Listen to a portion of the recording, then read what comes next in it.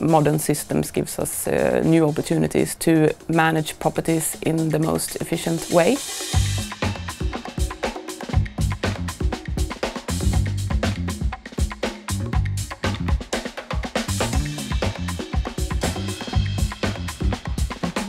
In the field of property services, we see three main trends right now. One is working with data-driven maintenance, using more sensors and more modern systems to be able to work more predictively, proactively, and also connecting data on an asset level.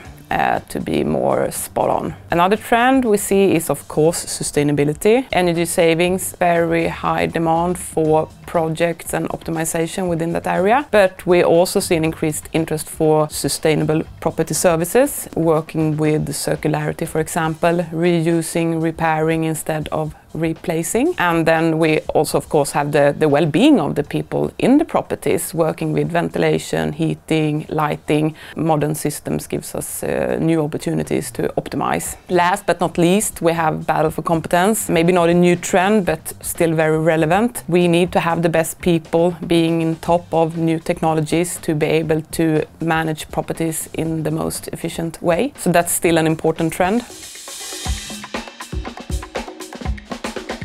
Well, I think general advice would be not to try to do everything at the same time, but also not wait for the perfect solution to come. Start testing. Try with proof of concepts, pilots, projects in a smaller scale so that you sort of get going with things and then you can develop over time. Talking about data-driven maintenance, we see a trend going from frequency-based contracts to more value-based contracts where it's the output or value created that is more important than maybe a number of rounds. And that would give service providers within the field of property new opportunities to optimize the deliveries, make them more efficient, which will also lower the total cost of ownerships for the clients. When it comes to the sustainability area, very challenging to navigate, of course, because it's a huge area. And I'd say also here it's crucial to have valid data to sort of know your current state and then to be able to set a roadmap from there to your targets. And one advice there would be to use experts within the field to make sure you get the right data and sort of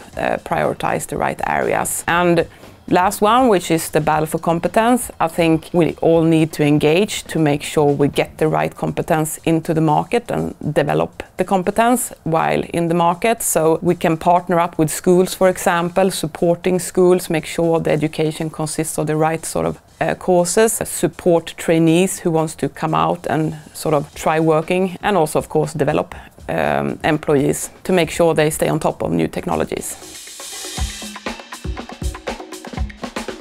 Well, from a personal point of view, I think it's really exciting and gives meaning to be within an area where we can make a difference on the environment. The property sector stands for a fairly large share of CO2 emissions, and by using new technologies, establishing new ways of working, we can actually make a difference here. Another thing that gives me energy is the thought of optimizing by using data. I like the thought of creating the perfect delivery, and by that also lowering the cost for our clients. So the whole trend with data-driven maintenance I find very interesting and inspiring.